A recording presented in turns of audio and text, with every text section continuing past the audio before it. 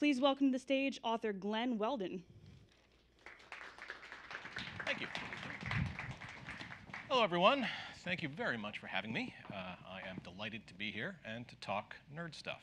The book is about the intersection of Batman and nerd culture. I'm using Batman as a lens to look at nerd culture because I think they have a certain resonance. Batman is the ultimate nerd, at least that's the point of the book.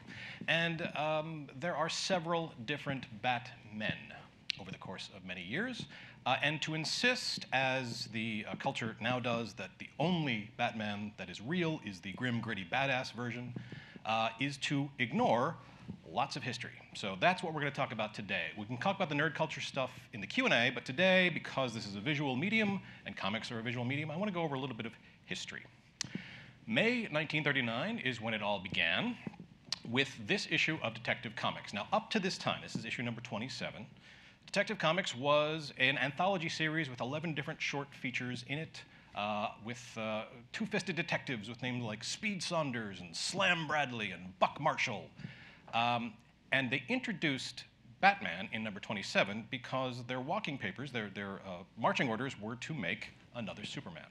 Superman had come out a year before and had been hugely popular, not just selling millions and millions of comics, which he did, but also as a merchandising beast, the first real merchandising beast of comics, associated with comics. So two guys, Bob Kane and Bill Finger, co-created Batman. If you ask Bob Kane will say that he created Batman by himself. And he went on record many, many times saying that it was all his idea. In his autobiography, toward the end of his life, he gave a little bit of hint, a little bit of love toward Bill Finger, but it was really too little too late because he had made his career on saying it was all his idea. Bob Kane was the artist. Bill Finger was the writer. Bob Kane went to Bill Finger with an idea for a character called the Batman. It was a dude in a red long johns, basically, with giant bat wings, mechanical bat wings, blonde hair, a domino mask. And he showed it to Bill Finger, who they kind of bounced ideas off each other all the time. And Bill Finger said, "You're calling it Batman, and he's got, this is Red Underwear Man. What do you mean? This doesn't." So he went to a dictionary and he kind of opened it to a picture of a bat and said, "Look, ears. Look, if he's going to be a creature of the night, he's going to need dark colors. If he's going to be somebody who is a vigilante, he's going to want gloves so that he doesn't leave fingerprints." Basically, everything that we think of today when we think of Batman came from Bill Finger, not necessarily Bob Kane. So this is the first image that anybody saw. This image, I don't want to keep dinging Bob Kane, but he traced that image from a Flash Gordon comic. And you can see that there's still some vestige of the mechanical Batwing idea. Yeah. This is the title page of the first story of Batman. Actually, you can see he's not Batman yet. He is the Bat-Man. So back then, when he was introduced, he had a definite article, he had a hyphen, and he had scare quotes. He also had, if you look at that image there, that doesn't necessarily strike terror into your hearts, does it? It looks a little goofy. But the important thing is you see the black silhouette against the full moon. That image, that iconography is going to be a part of this character for his entire life. The Batman, a mysterious and adventurous figure fighting for righteousness and apprehending the wrongdoer. That's where a hyphen should be, right there, between wrong and doer. In his lone battle against the evil forces of society, his identity remains unknown. That's important. When this story started, we met Bruce Wayne as a bored socialite who was a friend of Commissioner Gordon. We didn't find out that Bruce Wayne was Batman until the very last panel of this story. But the first time we see Batman is this. As the two men leer over their conquest, they do not notice a third menacing figure standing behind them. It is the Batman, exclamation point, the Batman, 3 exclamation points, in case you missed it. So again, that dude down there with the holding the paper, Bob Kane traced that. And these two goons have just pilfered an old man's safe and killed him. And so this is Batman standing, you can see it again, standing in front of the moon, this part of the iconography. And he looks like Batman to our modern eyes if you allow for nearly 77 years of shift. So the color scheme checks out.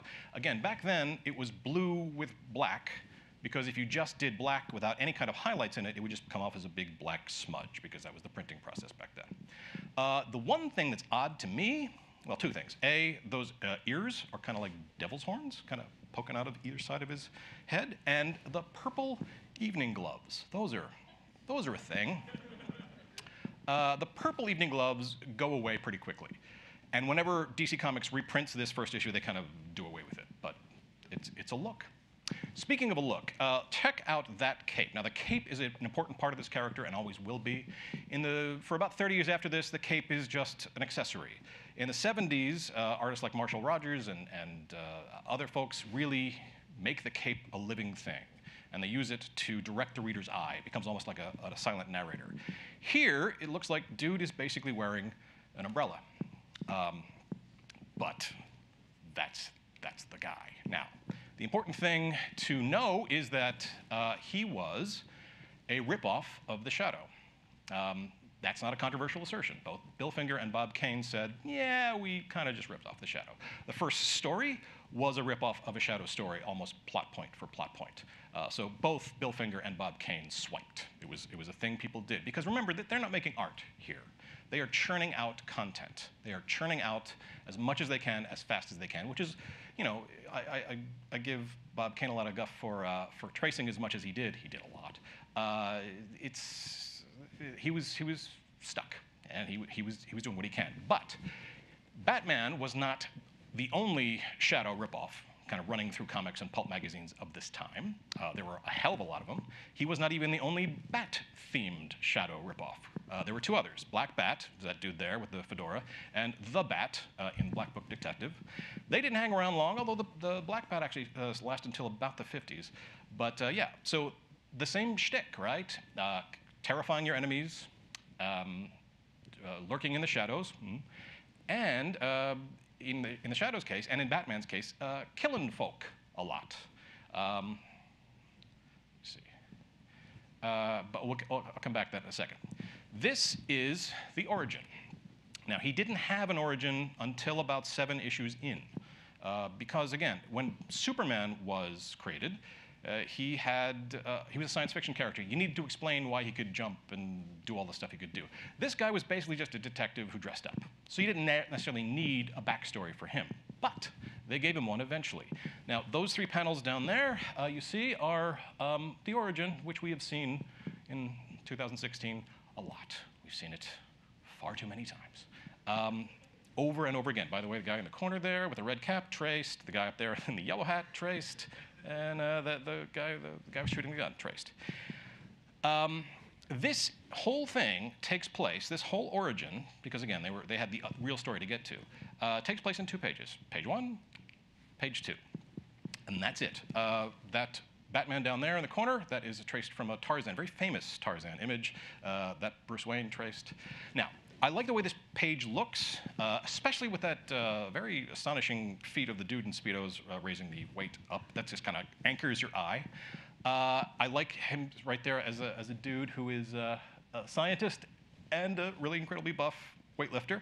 You can also tell just from visually looking at this page to the right of that image with the weightlifter, you know, he's pretty good at interior design. One thing I want to put here in the bottom left here, okay, this is a very famous quote, perhaps the most famous quote of this character. Criminals are a superstitious, cowardly lot, so my disguise must be able to strike terror into their hearts. Okay? Keep that in mind. In this panel, he is calling criminals superstitious. In the very next panel, he says, a bat, it's an omen. Pick a lane, you know what I mean? So, again, but you again see the bat against the full thing of the moon. Now, the most important thing on this page is not the bat flying in, it's not the criminals are a superstitious, cowardly lot, it's not how great he looks in tights, it's this panel. Now, we've seen this origin told and retold and retold, and we will see it forever. But we always skip this panel, and for me, this is what makes Batman Batman. Not what happened to him, but his reaction to it. And I swear by the spirits of my parents to avenge their deaths by spending the rest of my life warring on all criminals. That's key. It is not a vendetta. He's not going after the guy who shot his parents. He is going against criminals. It's not a vendetta, it's a crusade. And I use that word advisedly because it's a loaded word, but it's bigger than the thing that started him down this path. And if you forget that, you are focusing on the wrong thing. Now, we'll never see this today because it's hokey as hell. And it's a thing a child would do. It's a silly kind of oath, right? But that is its power. These characters work, if they work at all, at a psychological, elemental level. And they work because they key into something here. And just look at this. So he's got the candle flame, and then it's kind of echoed by the single tear dripping down his cheek. There's an elemental power to this. And this panel is what makes Batman a hero. It's what transforms him from a vigilante into somebody who is in an act of self-rescue, right? This is how he overcomes what happened to his parents. He is dedicating himself to this notion of never again. What happened to me will not happen to anybody else because I'm not going to let it. There's a simple power in that. And to forget it is to focus on this stuff. In his first year, Batman killed 24 dudes, 2 vampires, a brace of werewolves. What would you call that? A pack? What's the collective noun for werewolves? Pack. And a couple giant mutants.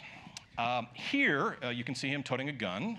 And in this panel, that's kind of tough to see, but it's just as well because there is some horrible racist imagery in this panel. He is pushing a jade statue on top of what looks like 9 hapless dudes, crushing them completely. And then, just to put a fine point on it, the idol of the green dragon kills its own. Well, you kind of helped, you know. It didn't do it itself. You got to put some of you're in the mix. Now, this violence terrified the publisher because he was a children's character. You could pretend to yourself that all these other detectives had an appeal because, again, adults read comics back then as well. But this character was intended for kids. And this dark violence was something that that made the publisher very leery. Now, it'd be 10, 15 years before an anti-comics crusade happened nationally, and we'll talk about that in a sec. But there's a thin unease coming from the publisher, especially after in a panel in Batman #1, because he got his own self-titled comic eventually, where he is flying the Batplane and gunning down people with a machine gun. They were like, you know what? Maybe back off that a little bit. So the publisher wanted to lighten the tone. Bill Finger, the writer, thought, I've created this guy who's basically, beneath all this fetishist bat stuff, he's a detective. He's basically Sherlock Holmes. And this is the era before thought balloons and before narration, like internal monologue. So if we wanted to get access to what was going on inside Batman's head, he needed to talk to himself, which was odd. So they said, you know what? Let's give him somebody to bounce off of. It was Bob Kane's idea to make the person that he bounced off of a kid, because he figured this is being written for kids. We put a kid in it. They can identify with the character, and that's how we got the sensational character find of 1940, Robin the Boy Wonder. Now, even in the marketing, like, look at that. We are shoving this guy down your throat. Like, you're going to love this kid, whether you want to or not, because he's the sensational character find of 1940. So, the Batman, that amazing weird finger of night, at last takes onto his protecting mantle an ally in his relentless fight against crime. Introducing in this issue an exciting new figure, blah, blah, blah, blah. Look at that. That is just promo copy. Now, this made Batman from a dark, lone figure of the night into, look at his face. Look how proud he is. It's like, that's my boy. It's like he's a little league dad, The guy is just sliding home. That's hugely important. Now, does anybody see, we all heard the jokes, right? The Batman and Robin jokes, the ambiguously gay duo jokes.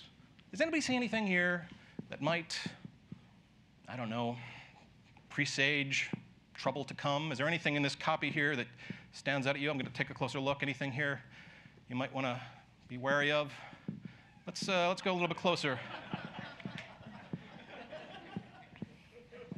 Takes under his protecting mantle anally. Now, that's me, right? Look at the space between mantle and an ally, right? Look, mantle, look at that big old space there. Look at the space between the N and the A. Nothing. I'm not saying it's intentional. I'm saying dude couldn't catch a break. That all these jokes were fated to be. Because, well, I mean, why? Because of panels like this. Two dudes in a boat at night in a park, because it's night, because it's soft breezes and moonlight. Now, this is just I'm just making this stuff up, right? I'm just pulling panels out of context, and you can make everything look bad if you pull panels out of context, right? And I just want to point out here that for a 10-year-old boy, Dick Grayson is jacked. Look at that. That is a deltoid. And this very famous panel, which you might have seen before. So basically, the joke is, and it's not a joke, this is done. So the villain says, not only are you doomed, but so is everyone you have touched, because he's given them a plague. Not important. Jean Loring, I've signed her death warrant. That's his girlfriend. I gave Iris West the kiss of death. That's his girlfriend. Carol Ferris, in deadly danger. That's his girlfriend. Robin, what have I done to you? Now again, none of this is intentional, but people noticed. One person in particular. This is Dr. Frederick Wertham, MD. He is a German-born psychiatrist who in the 1940s, late 1940s and early 1950s, waged a one-man crusade against the comic book because it was fostering juvenile delinquency. He had a lot of different complaints about how comic books affected just things like literacy. He said that breaking up sentences into word balloons like that made it harder for kids to learn to read. He didn't spend too much of his time directly attacking Batman and Robin because he had bigger fish to fry. There were crime comics and horror comics, and he would pull panels out of context like I have just done. And he would point out the very racist stereotypes, the very sexist stereotypes, and the incredible violence, about which dude had a point. I mean, he actually chased hundreds of people out of the comics industry and caused horror comics and crime comics to basically just gutted them and caused a lot of publishing houses to close. But when it came to the crime and the horror comics, I mean, dude kind of had a point. Now, he also said that Superman was a Nazi, which must have come as a surprise to his Jewish creators and publishers and writers, but fine. He said that Wonder Woman had a touch of something sapphic to her, which dude had a point. And finally, when it came to Batman and Robin, I'm going to read what he said about Batman and Robin. He only devoted 4 pages to this book, 4 pages to Batman and Robin in this book that he published in 1954. And what he said about them was not, well, here's what he said. I'm going to use a fakey German accent because I want to, and B, because I did do the audiobook for this book, and I did double check just to make sure he still had the accent. He never lost his thick German accent. He was born in Germany. So this is what he said about Batman and Robin. At home, they lead an idyllic life. They are Bruce Wayne and Dick Grayson. Bruce Wayne is described as a socialite, and the official relationship is that Dick is Bruce's ward. They live in sumptuous quarters with beautiful flowers and large vases and have a butler, Alfred. Bruce is sometimes shown in a dressing gown. As they sit by the fireplace, the young boy sometimes worries about his partner. It is like a wish dream of 2 homosexuals living together. Now, dude had a point. Not the point that he thought he did. He went on to say that in a culture like America, where homosexuality was the great taboo, and remember, this is the 50s. This is the height of the Red Scare. This is when Bolsheviks were coming for your children to turn them into pantywaists. Like, there was a lot of fear going around at this time, and he just fed directly into that. What he said was, seeing all those beautiful flowers and large vases, and seeing these 2 males together, would incite in young boys, and he's talking to 2 boys at this point, young boys reading it, the sense that they might be gay. Now, dude had a point, but it was one that only applied to gay kids like me.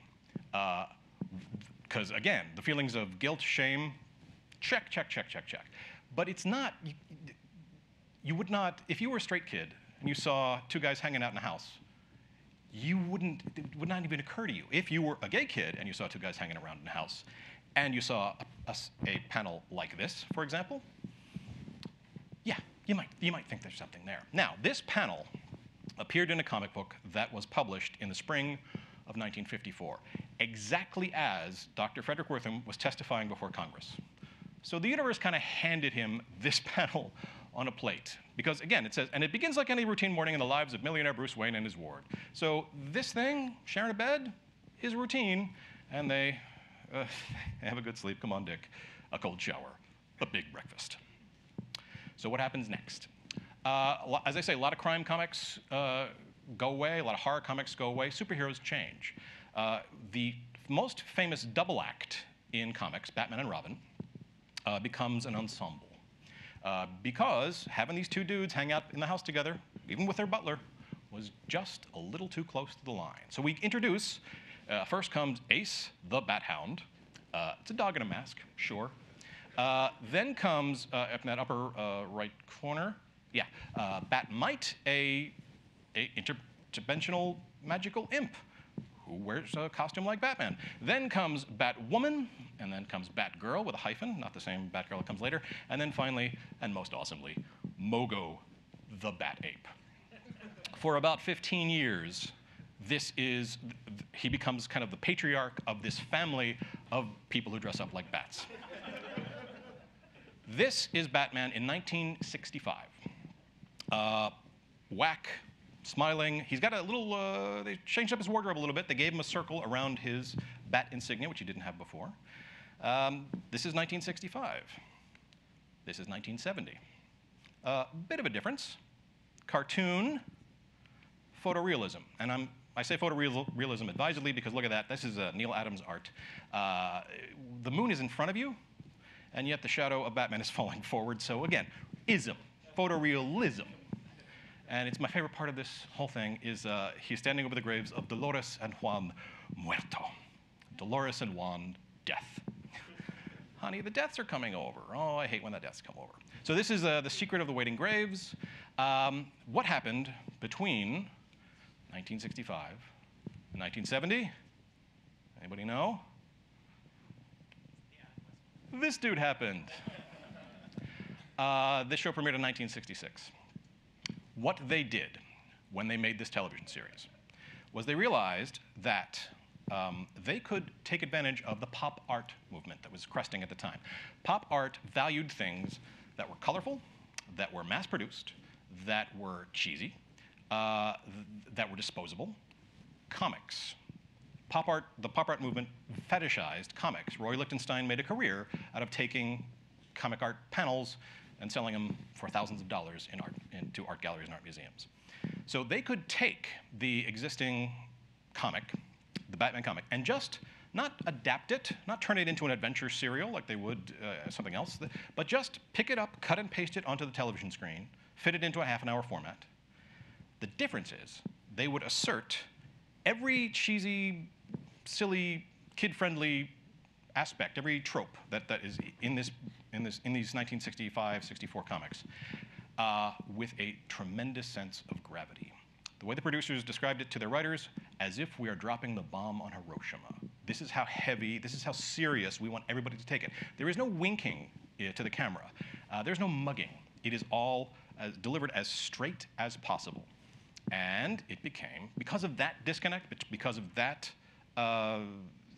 because kids loved it, because again, Pow Zap, and it was colorful and it looked great, and adults loved it because it was funny as hell. The people who didn't love it were the nerds. They were there in 1966, writing into fanzines, going nuts about this show. I found several people just completely outraged by the notion of this show and how it was making fun of their character.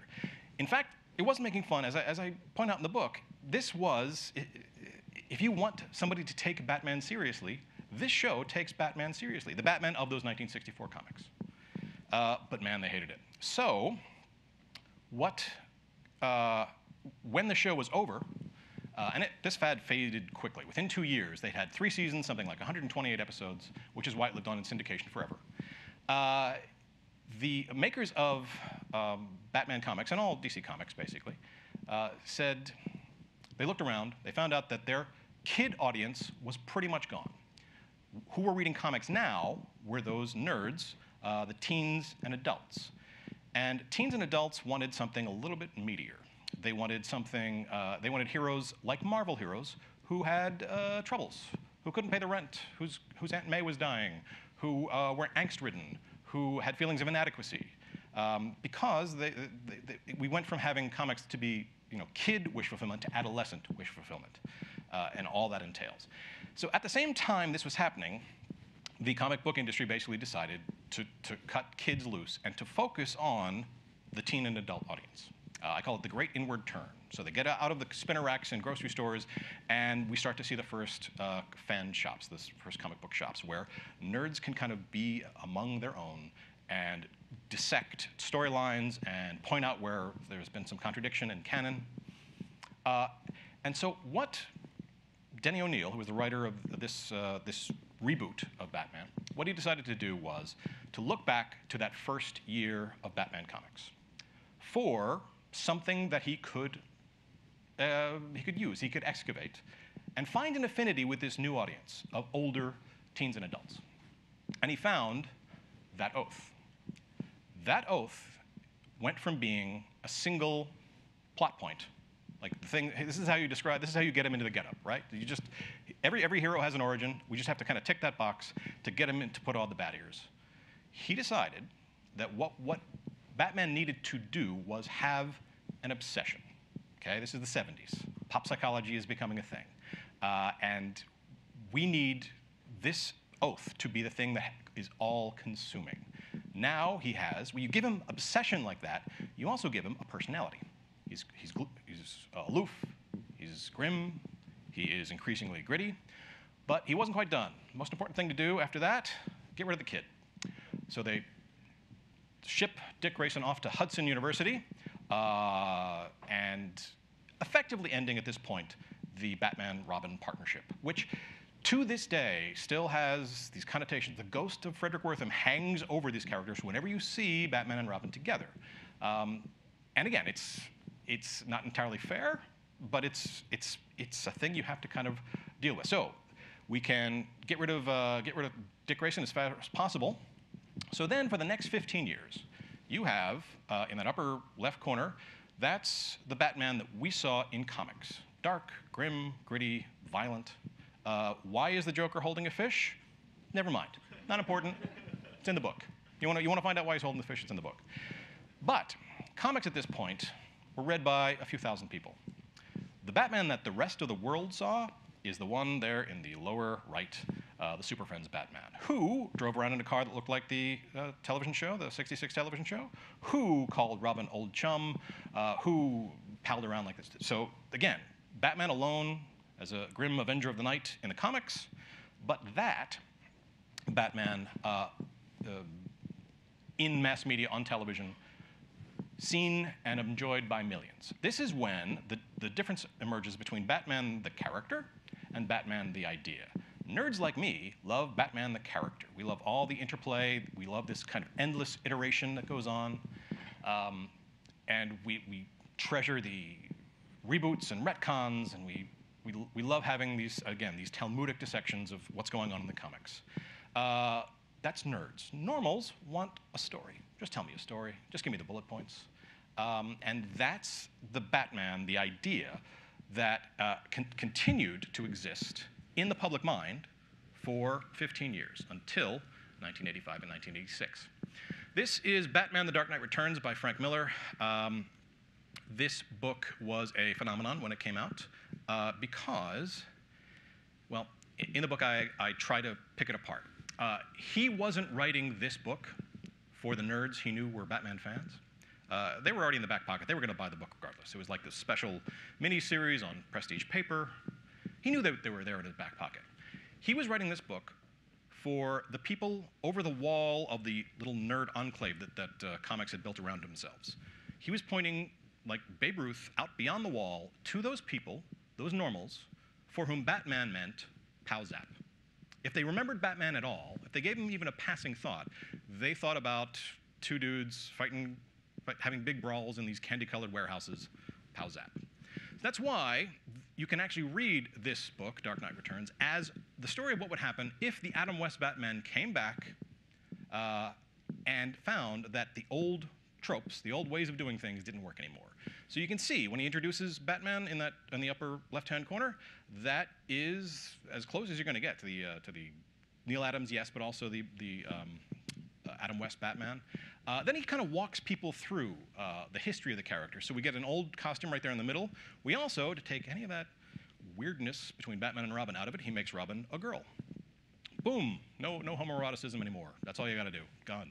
And then we also have him fight Superman in a battle which we're still getting elements of today. This Friday, we're going to get this pretty much this panel right here, over and over and over again.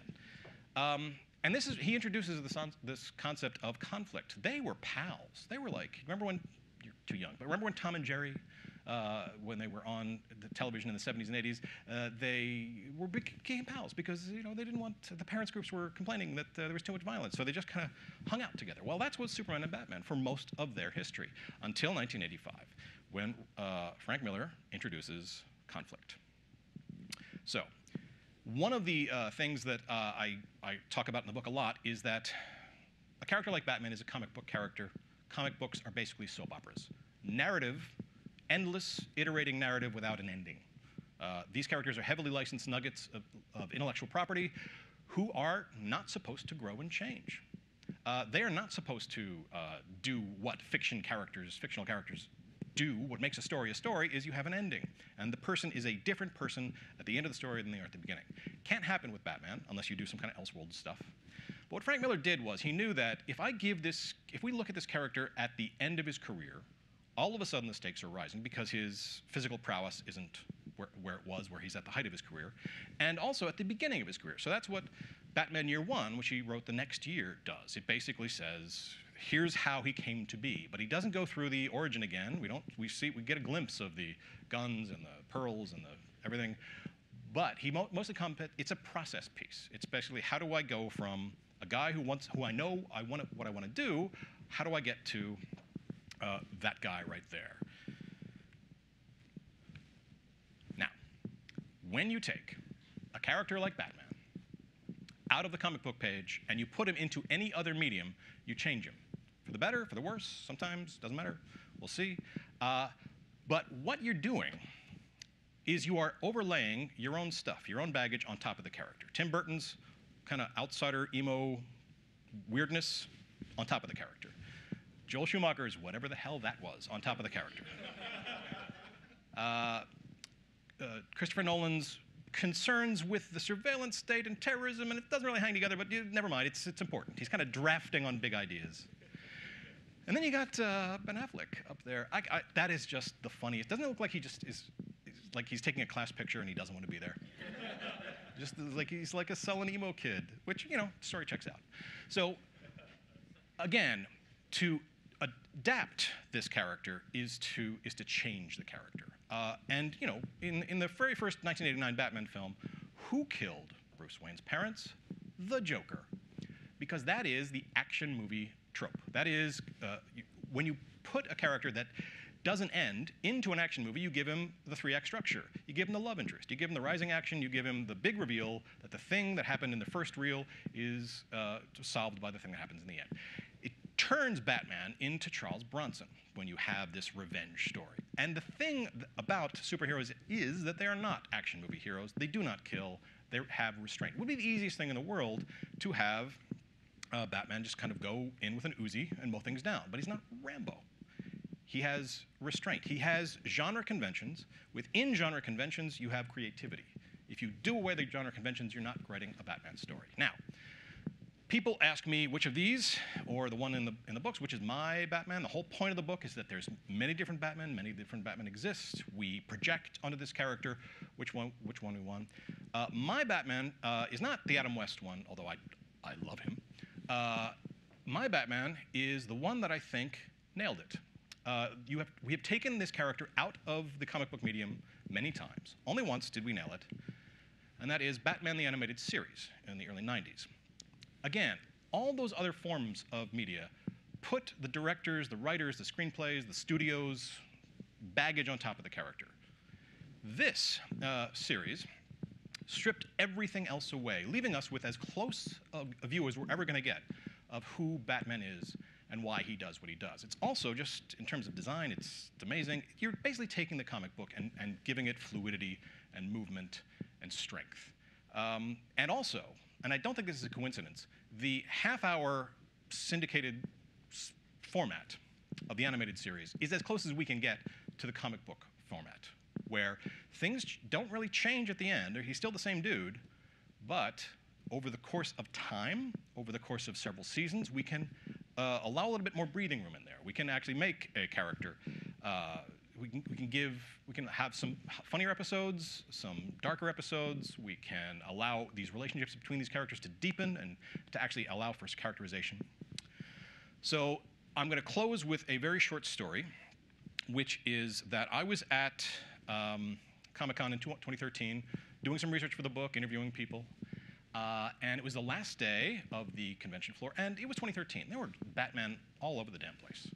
They were all the Christopher Nolan Batman, and you can spot them. Now, if you've never been to Comic-Con, it's just this giant floor bursting with color and lights and sounds, and you could see the Christopher Nolan Batman from a mile away because they were just absorbing light. They were like these little black worker ants that were kind of mulling about the floor. They were all pissed. They were all doing very method. I smiled at one when he passed me, and he kind of growled. I was like, "Good for you. Well done." And then I turned, and I saw Batman, the Adam West Batman, and it was perfect. Every detail of that costume was spot on. The wrinkles of the evening gloves, the tininess of the insignia, which makes it seem more polite somehow, like he doesn't want to make a big thing. The bulkiness of the utility belt, and the cowl, which have these weird like drag queen eyebrows drawn on it for no reason, none. And I was like, dude, that is perfect. Do you have any idea how perfect that is? And he said to me, do you want a picture? And I said, well, I hadn't, but now all of a sudden I very much did. So I was like, yes, definitely. So I didn't take pictures of people there because I just didn't. So he backs up into the aisle, and I'm like, okay. And he says, do you want me to pose? And again, I hadn't, but now, sure, do it. Go nuts. Isn't that perfect? Look at that guy. Okay, so he's doing the Batusi. What I want to point out here is the paunch. The paunch is perfect. Right next to him, you can't see it, but there was a 300 soldier dude, you know, the Frank Miller 300 soldier guy, who was just jacked and had 0% body fat. And you could tell that this guy just, you know, ate chicken breasts and guzzled muscle milk. So I figured that there must be some kind of training procedure for that paunch. That must be like pasta buffets and Schlitz, I think, is the way you get to that thing right there. And again, I should point out as well that it's not fair to Adam West to kind of concentrate on the punch, because Adam West was trim. His stunt double had a bit of a thing. So every time you see them fighting, yeah, you get a little bit of a wiggle. But that was the end of my Comic-Con experience. All right, let's thank you very much. Let's do some questions. If anybody has any questions about any aspect of the stuff I kind of breezed through right then. First, thanks to you so much for coming here to speak with us. Sure. I wish I could ask you this after the review embargo for Batman vs. Superman lifted, but let's try it anyway.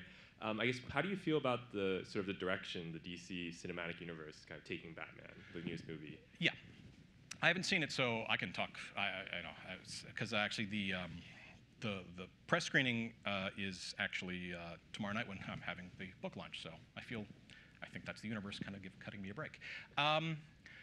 They learned the wrong lesson from Green Lantern, which Green Lantern sucked. But it didn't suck because there were jokes. It didn't suck because they tried to inject some humor into it. It sucked for a whole host of reasons. And to go to try to fit the Christopher Nolan model, the tone, onto a character like Batman makes a certain amount of sense. Grim, dour, gritty, story checks out. To try to fit it on the Man of Steel on Superman it's just a fundamental misread of who this character is. They are not the same. They work in the same universe, but you have to deal with them in very different tones. So you know what? I said on the Pop Culture Happy Hour that I believe that this film could be good. The more I read about it, the more I see it. I live in a tortured kind of hope. But just this morning, Ben Affleck said, "Yeah, I don't think I'm going to take my kid to see it." So the story about the detective ninja and the flying guy, it's not for kids. None of this stuff is for kids. It doesn't make any sense to me. I guess, would you say it's kind of going through its own inward turn, or sorry? No, sure. Yeah, as a matter of fact. I mean, I think, I don't know how old Zack Snyder is, but something happened in the 90s to comics where they became more extreme and violent, and it was all splash pages, spectacle over storytelling. But there's an old saw that the comics you loved when you were 13 are the comics that you will always love, and whatever they are. And I have a feeling Zack Snyder read a lot of 90s comics, because this movie looks like an Image comic brought to life. Thank you. Thank you. Hey. It was interesting what you just said about the 90s and the sort of extreme era of comics. It seems that with Batman, he's often tonally based by the authors who are handling him. Yep. Like you said, this is true of the movies as well. And I also noticed it's sort of a repetitive cycle that when he gets too dark is when they reintroduce a Robin. Mm-hmm. Do you think it could be possible for a film Robin to come and maybe clean up the darkness of film Batman? When you get a Robin introduced in the films previously, it's by Joel Schumacher, who brought in a Robin who was given to tank tops and he had an earring, and it was basically rough trade Robin. And that's not necessarily the way you lighten the mood. That's not the way you necessarily turn the cycle. He goes through this, and he's done it several times over the years, where he is the lone vigilante, then he is the father figure to Robin, then he is the leader of this giant brood, and then, again, as you say, they ditch. Over and over again, they ditch the kid, they ditch the brood to get him back to grim and gritty. You can see there was a series in the mid-aughts into the 10s called Batman the Brave and the Bold, which was an animated series that injected a little bit of humor. You can see now merch from the 1966 television series after a period of time when DC Comics wanted to pretend like that never existed, because they wanted grim, they wanted gritty, they wanted that version of Batman to be the only version of Batman. Now, it wasn't necessarily because they were afraid of it. There's all kinds of rights issues with getting any kind of imagery from that series, because if you remember, every episode had a guest star, a guest villain, and so they had to get the rights from the guest villain and then work with their estates, and so it just took years. But now, if you look around, you can see some light being injected back into the whole universe. So now, as I say, the way it should be is that there's a Batman for everybody. Yes. Yeah, when it comes to the Christopher Nolan trilogy, what is your biggest concern with like the whole surveillance state sort of story? And also, there's a two-part question. Mm-hmm. From Adam West to Ben Affleck, which Batman had the best chin? Ah, see. There is a chapter on the chin. It actually keeps coming back. I kept reading all these reviews of these films as they were coming out, and at one point Roger Ebert says, I think Clooney has the best chin.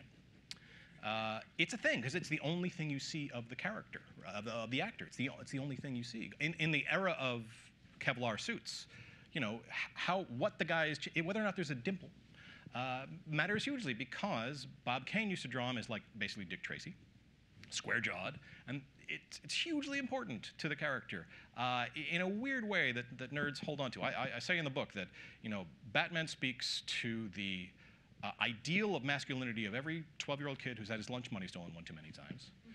Bruce Wayne appeals to the desire to look great in a tux. So you need both.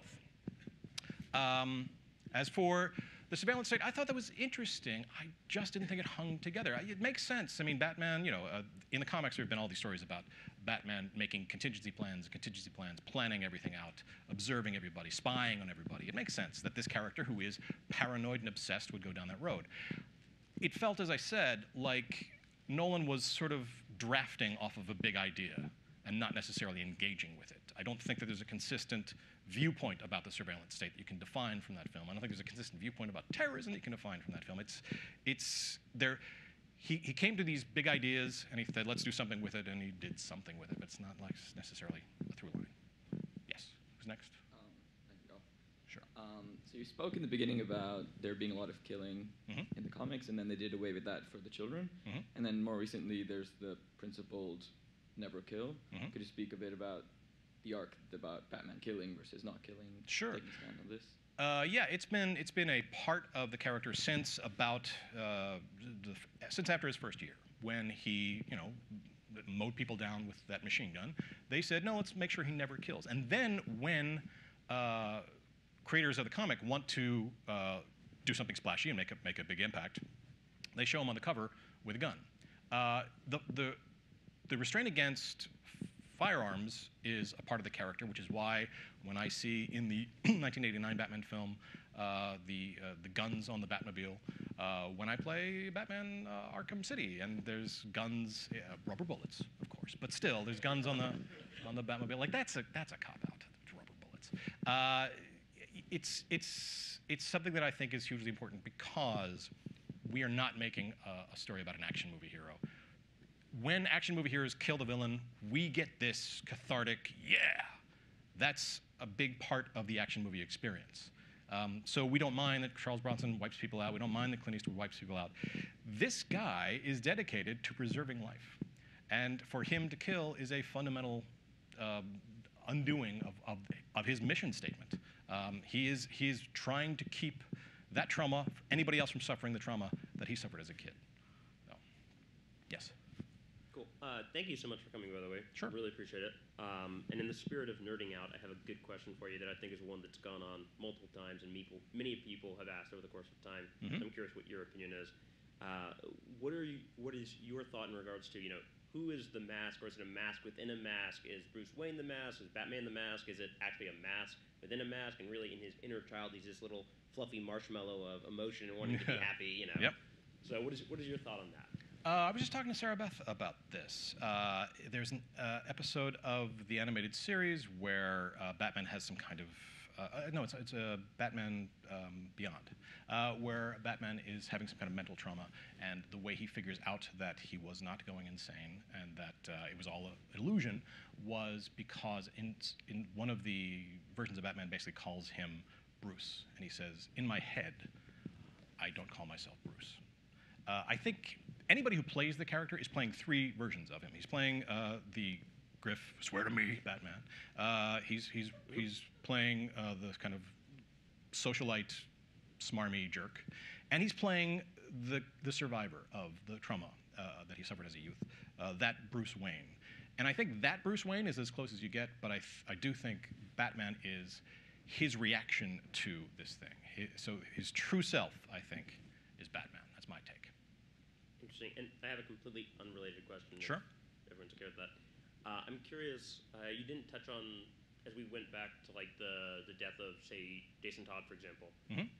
That was an impactful thing. That was an interesting thing that was kind of driven by, I don't know if I want to say commercialism, but they let people have a poll to actually make a decision on it that was like shockingly close. Yep. And so I'm curious, does that play into what you think the development of the character is, and also the development of the character in the space of like the commercial world? Yes. Again, they periodically throw the kid under the rug, literally 6 feet under the rug, to get him back to basics, to restart. In the case of Jason Todd, they couldn't figure out how to write him. He was an insolent punk, and I voted to kill him. I was one of the thousands of people who voted to off the little kid because he was surly and he was a jerk. And yeah, it was a huge event. None of them who did that event, they ran a poll: should we kill Jason Todd or should we let him live? And people voted. The margin was only about 8,000 or so people voted or something like that. But the margin was 72 votes. One of mine was put it over the top. And yes, they didn't expect it to become the big to-do that it did. They were because everybody within it's kind of like what happened when they killed Superman. Everybody in the industry knew that it was a marketing stunt, but Newsweek didn't. The New York Times didn't. They thought this was actually a permanent change because they don't know how superhero comics work, where everything comes back. And Jason Todd has come back. And it's because, again, we have to keep this story going. And that means things like logical sense go out the wayside, and we just churn. It's a constant churn of character and ideas and narrative. And yeah, I would kill him again. Thumbs up to that. Thanks. All right, I think that's it. I want to thank you guys for having me very much. I enjoyed it. And if you want to talk to me afterwards, I'll be over there signing books. And thanks again.